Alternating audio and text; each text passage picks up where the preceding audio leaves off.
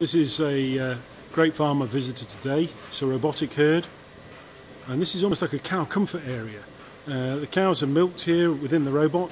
They come out through a medicated foot bath, and then immediately they can actually groom themselves here on these brushes. The actual shed is well ventilated with these helicopter fans, a large ridge ventilation area here. This is the actual feed area, and this has actually got a rubberized inter-shaped mat to stop the cows slipping, but also it actually is good for the feet as well. And the water troughs are clean and tidy right next to the parlour. So within 10 metres of the actual milking parlour, the cows can feed, drink, brush themselves and medicate themselves.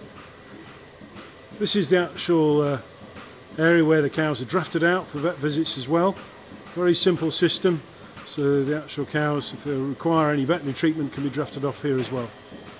This herd is an 11,500 litre herd, with 44% of the cows getting pregnant within 100 days.